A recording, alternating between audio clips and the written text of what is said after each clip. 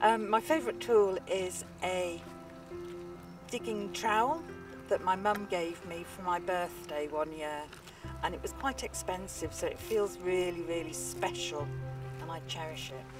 It's a Japanese trowel, and it's you can dig with it, you can cut things with it, and it's a long handled, well, it's a long bladed, short handled trowel, which I think is called a hora, but somebody will probably tell me no, that's not the case. I've got a brilliant fork which I use for digging up potatoes and for turning over soil and pulling out weeds. I think that's my favourite. It was my granddad's as well, so it's quite emotive. And what's that? What do you use that for? I've got no idea. I cut the roots under the ground with it. It's nice and sharp. I can cut anything with this. This is really sharp. I actually sharpened it. It wasn't sharp. But no, I like the shape. I like the shape, and I like it's small, and I like you can have it in pocket, and you don't cut yourself like with knife, you know, because it's kind of closed shape. Favourite tool has to be the mattock. If you don't know what a mattock is, it's like it's a cross between a hoe and a pickaxe, and you can make very short work of tilling soil. It's a very heavy blade that you can just swing at the ground, and the ground here is not giving. Oh, a hoe, because it's very good for keeping a large area well weeded very quickly, and it's a tool that perhaps isn't used as much as it might be. I have bought a scrimmer, and I find that quite good fun because it seems to reduce the amount of time I used to spend cutting things back. I guess the most used one is a trowel, so that trowel is well travelled, and yeah, that's probably my favourite tool.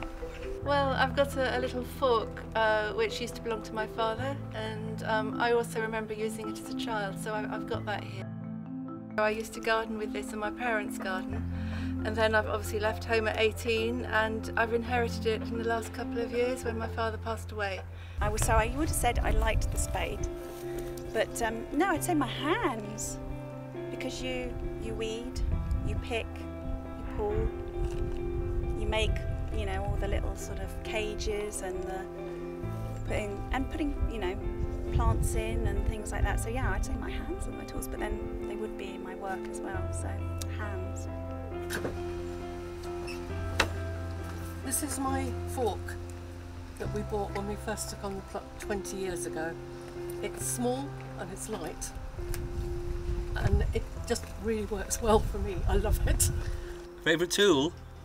I have an onion hoe, which is fantastic. I think the tool I use the most is actually an old machete that I found and did up. It's just really useful for hacking back brambles. We've got between some of the plots these sort of rough brambly hedges have grown up, and always having to just fight that back, and the machete makes quick work of it.